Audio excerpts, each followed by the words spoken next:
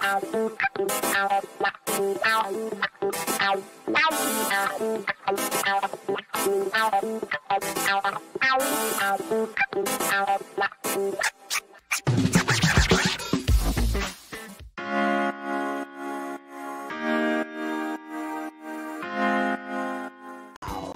morning. Oh, everyone. hi, Dana Goldberg. I saw you tweeted. What did that mean to you as a gay American? When he said LGBT, right? And I stand with you, trans people. I was just tearing up so many times last night. Yeah, it's just so nice to have that start to become a normal thing from our president, and to say the trans youth, I have your back. It's immeasurable, that sort of thing coming from one of the highest powers, the highest office in the land. It's interesting, and I don't know if there's anything that can be done with these states' laws, at some point with an executive order that they're trying to, take back, take away the rights for healthcare, take away the rights for sports, take away the rights for all those things. It'll be interesting to see what steps are also taken other than just lip service, but usually when Joe says something, he backs it up. So I think this is the beginning of something big. Can I ask a personal favor, people? Stop posting the picture of the little black girl going into the segregated school next to a picture of Kamala Harris. Just when I stopped crying. They had her walking into the school, and then right next to Kamala Harris walking into the State of the Union. It's just what that visual moment meant to little girls everywhere, right? Absolutely. And to have the two women behind Joe Biden, during the speech, and I'll be happy when it's three. I'll be happy when there's a woman up front and two in the back. Yeah, should have been Hillary. That's not important now. Okay, let's move on. Let's move on from that. Absolutely. Yep. No. Jane, I've been talking about this letter just because as it relates to COVID, and those of us that lived through the AIDS crisis, I lost my first love of my life to AIDS. And so Jason in El Cajon, California said, Steph, a neighbor of mine told me all the reasons she doesn't want to get the vaccine, not 100%, altered DNA. Okay, nonsense, blah. I wanted to blurt out 40 years.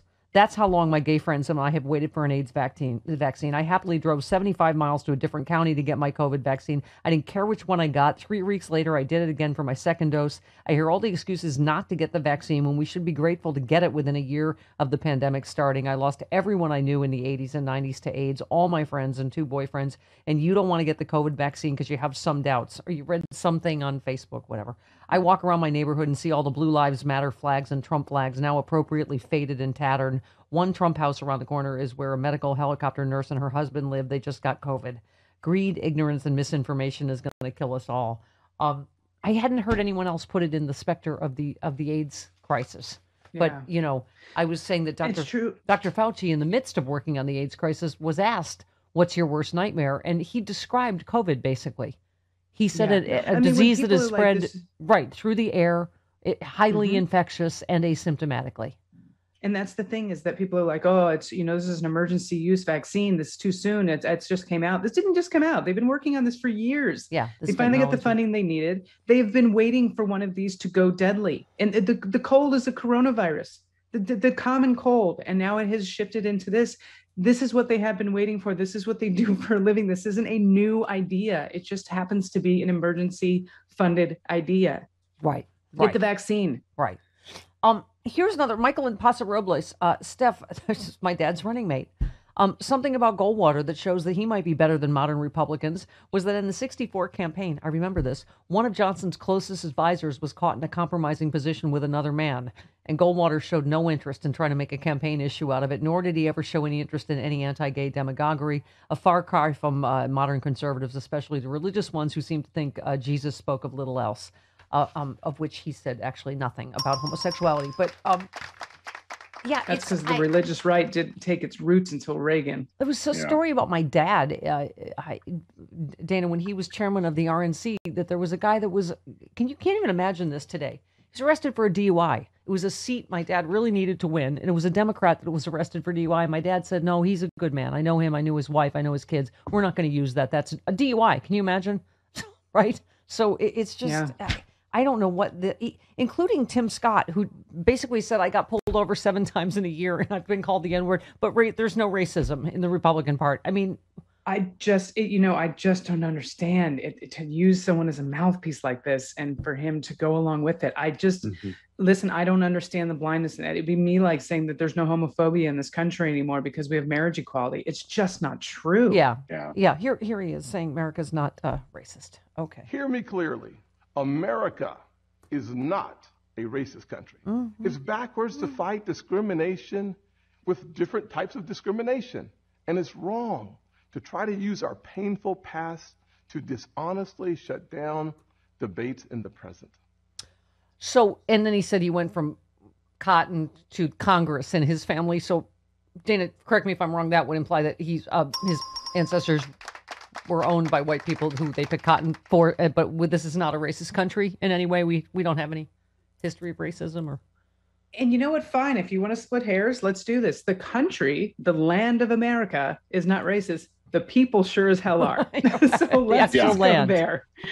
Not all of them, but there's some real loud ones, and there's many. And then he just flat out lied about the voting bill in Georgia. Republicans support making it easier to vote and harder to cheat. And so do the voters.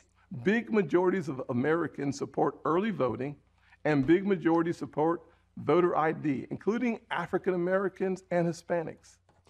Okay, first of all, every single thing in the Georgia law makes it harder to vote, right? Cutting hours, cutting drop boxes, doing no this, no that, no water in the line. No, I mean, it's there was a Georgia politician that said he was going to charge Black people with fake felonies to take away their voting rights. If that is not a racist comment, I mean, then nothing is. Right. The best he can manage is the president seems like a good man. But that probably is because he is a good man. Like, that was too far to say he's a good man, but we disagree on things. Even Lindsey Graham can say he's a good man, so he's a good man. Oh, Lindsey was nearly in tears. If you've seen that monologue about what a good man Joe Biden is. I'm just saying. From the back of a car. I don't understand how that interview took place, but whatever. We have it on tape. Whatever that was, yeah. Okay. So let's... Oh, and then one last one. Biden, the minimum wage, man. Last night. Yep. As I stand here tonight before you in a new and vital hour of life and democracy for our nation, and I can say with absolute confidence, I have never been more confident or optimistic about America. Not because I'm president, because what's happening with the American people. We've stared into the abyss of insurrection and autocracy, pandemic and pain, and we, the people, did not flinch. All right, we've done that one before. I was talking about 3 minimum wage, cut 3. President Biden. And by the way, while you're thinking about sending things to my desk, let's raise the minimum wage to $15. Kermit Flail.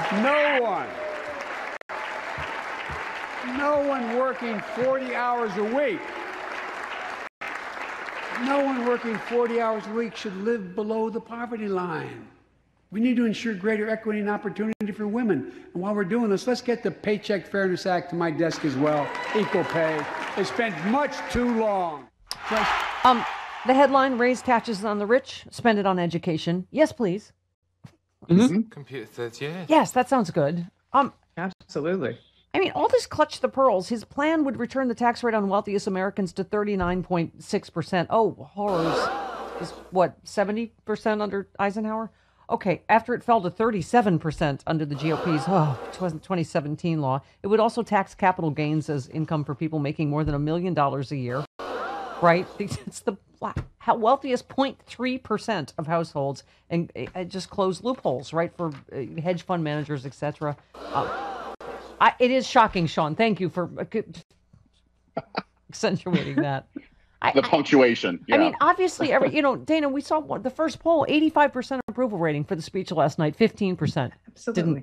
Absolutely. And then you've got vampires like Stephen Miller saying he didn't reach out and he didn't, cross the aisle. Who do you think is also going to benefit from the child tax credit? Who do you think is also going to benefit from $15 an hour? Republicans on mass numbers. Right. And that's what he needs to keep moving forward. I'm telling you, if we can do policy that benefit Republicans and they can start realizing that the Democrats are the ones passing it, they would at least start voting against their own politicians. I'm hoping that's what happens.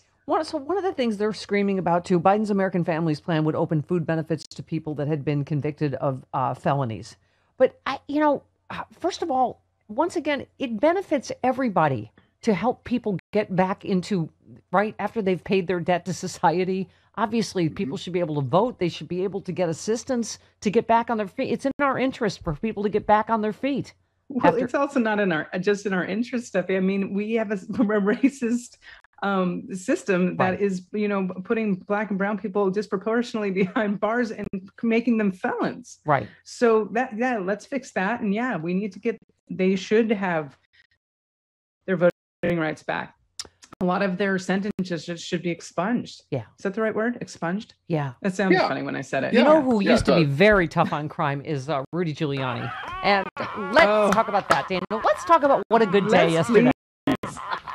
I know. Was there? I mean, did any of your apartments get raided? Mine wasn't. Not mine. No. My favorite was the gif of that we always post of Hillary Clinton with a glass of wine going. Just me enjoying a glass of wine in my non-FBA rated home. Did you see the Four Seasons landscaping company tweeted? Yes. And they were like, wrong apartment. We kicked him out a long time ago. Yep. And his neighbor was the best. Oh my God! I just came outside and you people were all here, and I just thought I would make a statement. What is for 15 minutes of fame, I love that, or 15 seconds. Oh my God! It was fantastic. The Senate committee, we may have missed this and all the hubbub. Advanced Biden's nominees for the U.S. Postal Service, setting up a final confirmation vote, which means we're this close to. You're fired. Louis DeJoy. It was a fantastic day yesterday. So they need to be confirmed by the full Senate. Hopefully that will. He has got to go. I'm telling you, karma's coming for all these mother. Don't you think? Doesn't it feel like that? Oh yeah, that'll be my moment of DeJoy when that guy's in prison. Into jail. No. What? DeJoy's going to the jail. Oh. Do not pass go directly to the jail. We got a million of them. Okay. Yeah.